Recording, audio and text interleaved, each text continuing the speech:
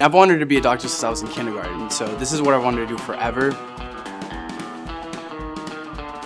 I needed to be a doctor one day, and there was no other path that I wanted to take. Since I was in high school, I've looked at different specialties, and I thought, oh, maybe I want to be an anesthesiologist. And I really was into that, and then I thought, well, cardiology, neurology, maybe I want to do oncology, spinal surgery, and right now I want to do orthopedics and sports medicine.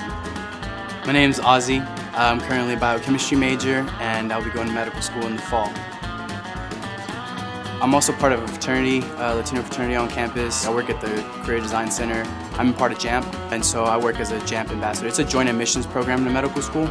As a part of JAMP, we have summer internships that we have to attend. And my first summer, I was at Baylor College of Medicine in Houston. I was granted a preceptorship with a pediatric anesthesiologist. I really got to be in the shoes of a medical student during that time. The thing is, and I've heard this from med students and from doctors, the way to pick a specialty isn't by picking it directly. You just kind of knock things out. It's not oh, I definitely want to do this, done. It's more like you narrow it down until you find it. I mean, it started early for me, since I've been thinking about it for a while, but I mean, and I've been knocking things out as it goes, and I'm sure I'm going to be knocking some more things out while I go to medical school.